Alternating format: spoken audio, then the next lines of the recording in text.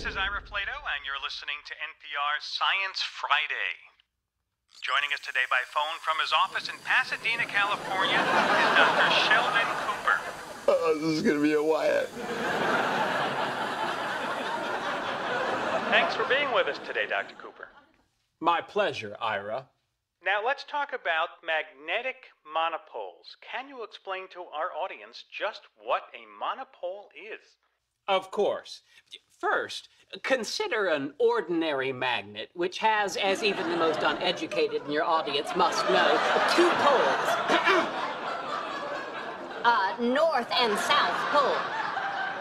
If you cut that in half, you have 2 smaller magnets, each with its own North and South pole. Dr. Cooper, I think there might be something wrong with our connection. No, I hear you fine. As I was saying, an ordinary magnet has 2 poles. The primary characteristic of a monopole is that it has only 1 pole, hence monopole.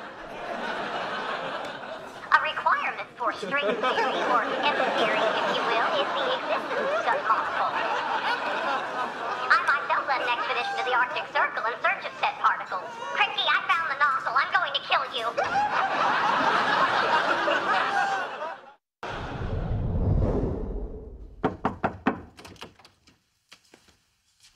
How you doing, buddy?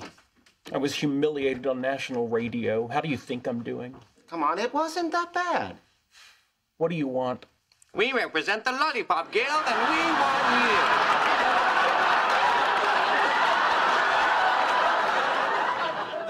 you. Okay, so Kripke played a joke on you. It wasn't funny. I thought it was funny. Raj. You laughed? Did you laugh? I fell on the floor. All right, he got you. You can get him back. I refuse to sink to his level. You can't sink.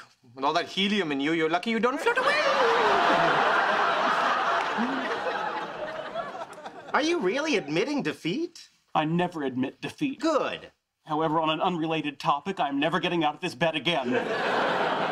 What if you could make Kripke look even sillier than he made you look? I don't think that's possible, dude. You're not helping. I didn't come to help. I came to mock.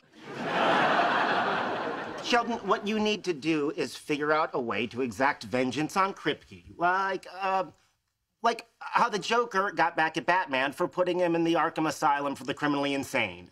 That's true. He didn't just stay there and talk about his feelings with the other psychotic villains. He broke out and poisoned Gotham's water supply. Well, I suppose I could poison Kripke. No. It's a simple matter. There are several toxic chemicals that be untraceable in an autopsy.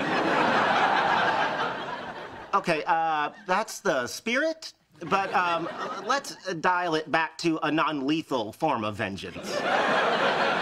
Oh. How about we put a whoopee cushion on his office chair? He'll sit down and it'll sound like he's flatulent, even though he's not. Let's keep thinking.